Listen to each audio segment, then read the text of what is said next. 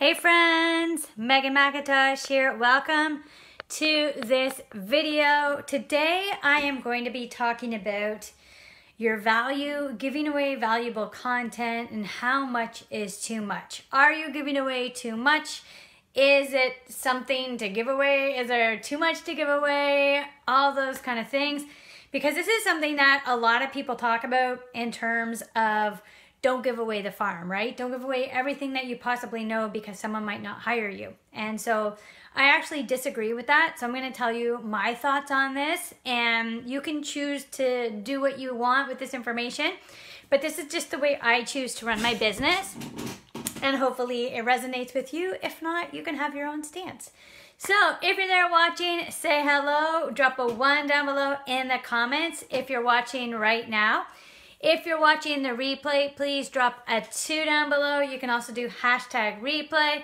Let me know where you're coming in from, what city, what town, what country. I am just outside of Toronto, Canada. Facebook is letting me do a live video from my phone again. So the last few weeks I couldn't. I had to do it from my laptop with Zoom, and now I'm back on my phone. You just never know with the algorithm. So here I am, different kind of setup. Just my phone is on my tripod. I prefer that because I feel like the resolution is better than on my laptop, but it's okay. It does what we do what we can, right? So, all right. So I'm sure many of you have heard of Gary Vaynerchuk, and he has this book that is called Jab, Jab, Right Hook. Now he is a guy that lives in New York area, and he has a agency, an advertising agency, digital agency. And he talks about the idea of you want to give a lot of content before you go in for the sale. So the idea is jab, jab, jab, give value, value, value, and then right hook is sort of the sale, right?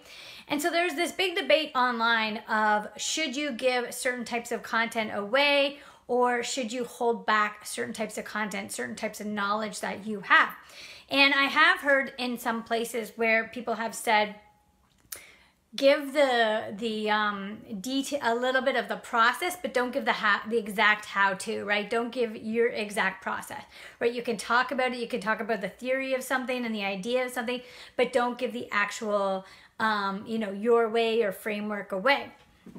And I think that it's really up to you what you choose to post on social media and what type of content you want to give to people, and what type of upfront value you want to give before you land a client, right? Because a lot of times people will become a client after they've listened to you or had some of your trainings, or maybe you've been going back and forth with them over email, and you are, showing them your value. So there's always that point at the beginning where there's value being given, whether it's in the form of you have a podcast and you're giving value, maybe you're doing Facebook Lives, maybe you're putting posts out there, or maybe it's a referral from someone and they're asking you questions. Maybe you have a consultation call with them, right? A sales call, and you're asking them questions, and then you're telling them your process, and maybe they still have more questions, right? I've also heard some people that, in the DMs, people might ask them a whole bunch of questions, and they're constantly asking questions and answering them for people. And some people say, don't do that because you're giving away the farm, and that person should be paying you to answer questions.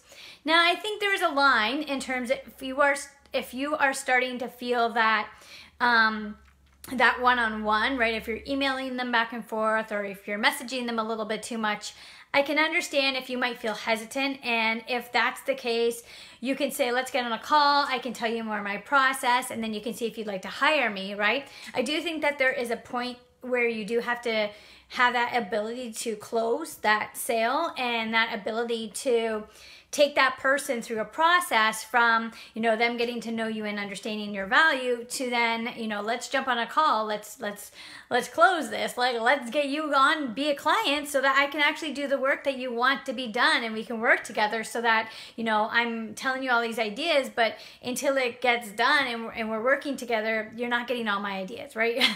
And what I mean by that is, everybody has an incredible amount of knowledge, and when you start working with someone, there's going to be more knowledge that you're realizing as you're working with someone. So I truly believe that I can never give away the farm with free value. Like, I could give them 10 different templates. I could give them Excel files and Word docs and all this stuff, like my Trello management system of how I do things.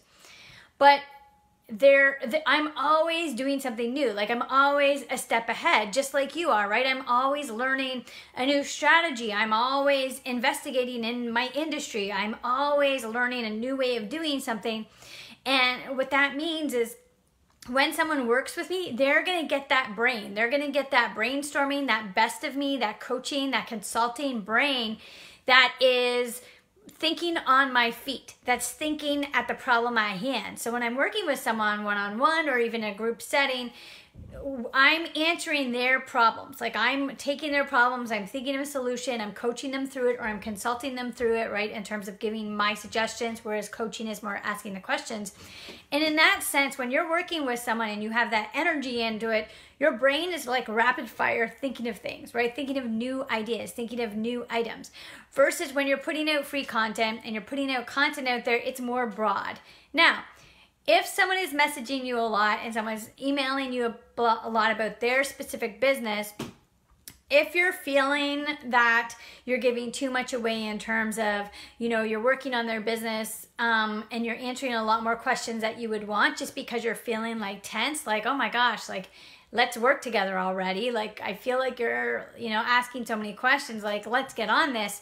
You're going to feel that feeling, right? So I want you to like recognize that. I want you to recognize when you're feeling that you are like feeling like you should be paid, right? If you're giving away too much over instant messenger, or if you're giving away too much over email marketing, in your email messaging, because that person's asking more information about their specific business and information about what their issues are, and they're just going back and forth with you, and part of what you do is you charge for those services, it's okay for you to say, hey, listen, let's get on the phone, or by the way, some of the questions you're asking me, I actually can help you with those in one of my packages. I'd love to work with you. Let's do that, right? And so I want you to also understand that there comes a time where it's okay to ask for the sale. It's okay to say, hey, let's move this conversation along, and if you want to work with me, because it sounds like you do, you're asking for my advice over and over again for your specific business problems, then let's work together. But in terms of giving free value, that's more generalized, and you know, this way over Facebook Live or over a podcast or over a blog or whatever, I think that you can say anything you want, right? And I'm not saying that you can't give valuable information to someone if they're over Messenger and over email. What I'm saying is that you will start to feel, you will know when you've given away too much, right? So it's okay to go back and forth a few times if you don't mind, and if you're feeling like, well, I don't mind giving this information away, right? This is not a big deal for me to answer this question. It's okay to do that, right? A lot of people say, don't do that at all. Get them on a discovery call or get them on a sales call. And as soon as they ask you about their business, like, no, right? I think it's more of an internal gut thing.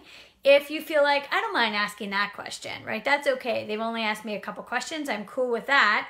And you feel okay with answering those questions, and that's okay, right? But if there comes a point where you're feeling internally that you're giving away too much, or that you just feel like that person should be ready to work with me, they're asking me a lot of questions, I don't have the time to keep going back and forth, let's get this out, let's get this invoice out, that's what you want to be doing, right? And so that's what I want you to do. I want you to feel into how you're feeling when you're giving away information, how you're feeling when you are offering free value. Know that it's a service, and also know that it's a gift, and that the more value you give, the more likely someone's going to hire you, because of the fact that they're seeing you as a resource. And you also have to remind people that this is just like the tip of the iceberg of what your knowledge encompasses, right? So when I'm giving value to people, let's say I do send an email back and give my thoughts on something, or let's say in Messenger someone asks me a question, I'm open to answering it. Know that it's okay for you to say, you know, I also have another suggestion of this way of working that we can work on if we're going to work together. right? And so that's what I do is I might answer the questions, but then I'll do something where I'm actually thinking of something new, and I'll say, this is another thing that I think would be great, but we can talk more about that on a call, or we can talk more about that when you decide to work with me. And I think that it's always your job to remind people that you have way more under the hood, right? Like, you have the brain that you are giving them back and forth right now, but when they work with you, like, it's gonna be tenfold because of the energy exchange, right? There is such a thing as energy exchange, and I truly believe that when I'm working with someone intensely, that my brain is literally partnered with them, right? In a sense that I am feeling in partnership with them. I'm thinking about their business. I'm thinking about them. I'm thinking about things to help them. I'm thinking about creative ideas.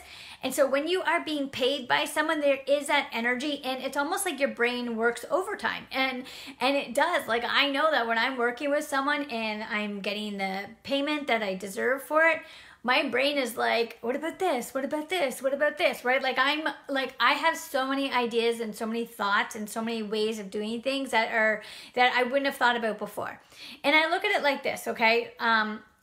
My partner's a personal trainer and fascia stretch therapist. And let's just say that he has like so many different types of therapies and so many different types of training that he could give, right? He doesn't just go by the training in the book. He has more and more, and every day he's thinking about a new exercise.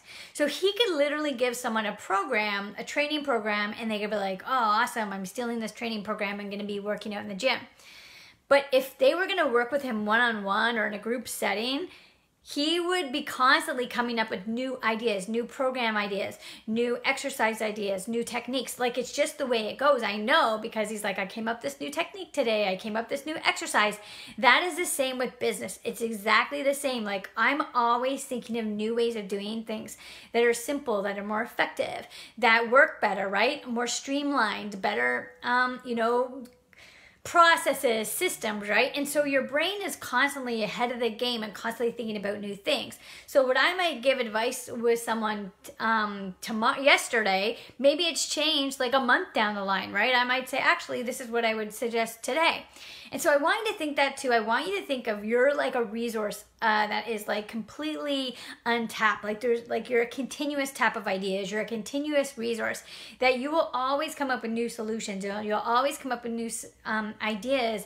So it doesn't matter how much you give away, and know that you're going to have more to give, more thoughts, more ideas, more strategies, right? And that's what I love about what I do is I can be creative, I can be strategic, and I can always be thinking about new ideas.